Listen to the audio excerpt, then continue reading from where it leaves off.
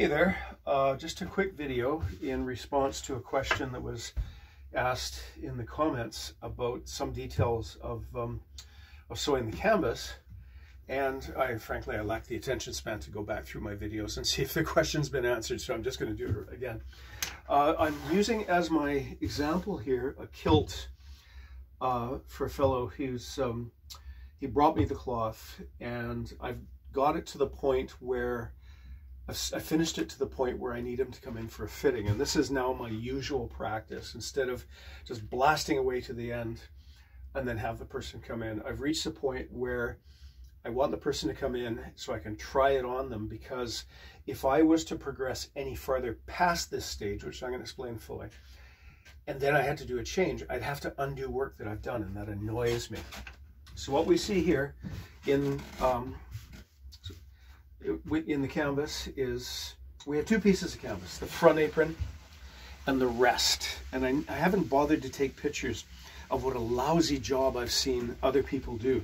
Sometimes it's a narrow strip of canvas, maybe a couple inches wide, you know, to less than 3 fingers width, running from buckle to buckle. But that's not good enough, because these seams, the fell seams, they're not strong in tension.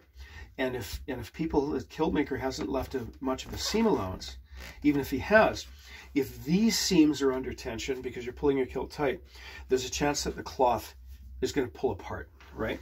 That's why I do a wide piece. And I developed this method basically in response to seeing many failed kilts, quite frankly, that they come apart. And when these seams go, there's really not much you can do except pull them apart, sew them narrower if possible, and then carry on. So we have one piece of cloth that starts at the buttonhole and goes all the way to the end.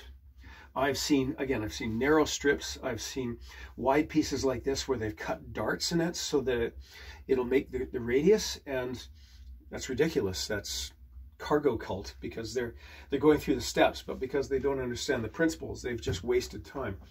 I've also seen a lot of these people using tailor's canvas, which is unnecessary expense, because this canvas, tailor's canvas, is there to form a shape to a garment. This canvas is here to be strong in tension. It's acting like a belt. Tailor's canvas, sure, it's strong in tension, but it costs more than this stuff. It doesn't do a better job.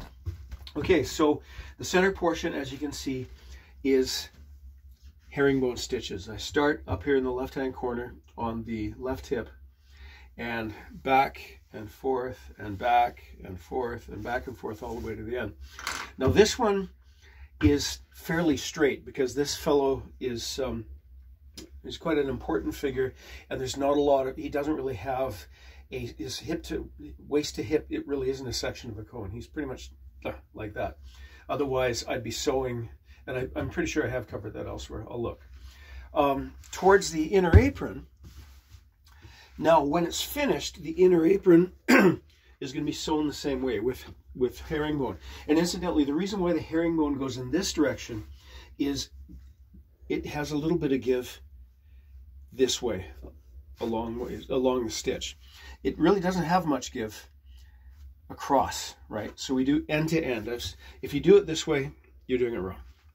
So a new thing that I've started doing is, instead of cutting the canvas just shy of the apron, I'm now folding it back about the width of the fold over, because it just gives a little more stiffening for when the strap is, to help distribute the tension from the strap. Now, what we see here, I've basted it together with basting thread.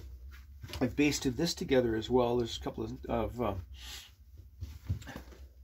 couple of needles in there. Oh, sorry, pins in there, I should say, because I'm waiting for this chap to come. And if this turns out to be right, then I'll sew it up. But you see this double piece of cloth. What I'm going to do when it's done is I'm going to cut along that line. I'm going to cut like that, so when I'm sewing the lining in, I'm only sewing through a single piece of cloth and not a double piece of cloth. Now, at the other end, I've done the same thing, and I have done the video on how I attach a front apron. about how we try to overlap the two canvases even a little bit here and then lace them together. And I've basted that in place. Now I haven't sewn, what I have done is I've just basted it to the end, or sorry, to the end, to the length of the canvas. But I haven't done any more shaping because when this fellow comes, I'm going to, as you can see, I have a buckle temporarily attached and a strap laced into it, is I'm going to put the thing in him. I'm going to mark where